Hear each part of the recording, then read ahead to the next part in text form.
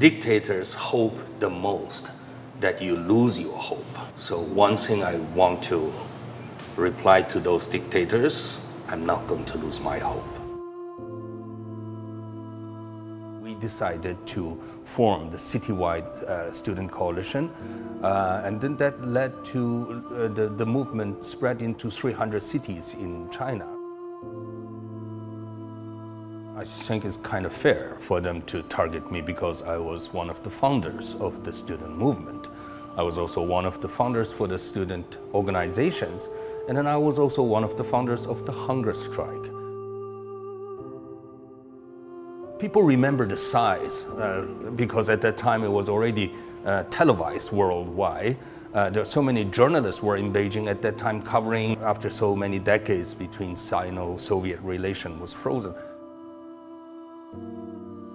To remind people of an unfinished business in such an artistic way, it's something that I owe you a gratitude. I have to say thank you.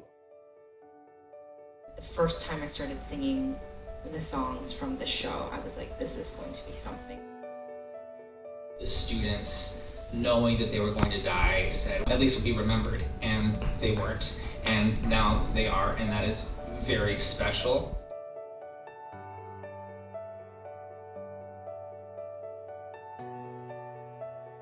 We want you to know that something resonates to me the most about those 50 days in Tiananmen Square.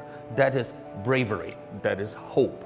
And then of course, I give you a storyline, which we did well too. There was extensive research that Scott and Drew did for this show. Of course, it's a beautiful show, and we want the whole world to know about this.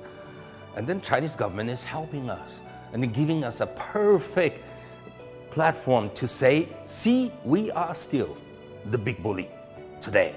And then if you don't believe us, go watch that musical. I think that's the message from Chinese government. I urge you to get it and watch the musical.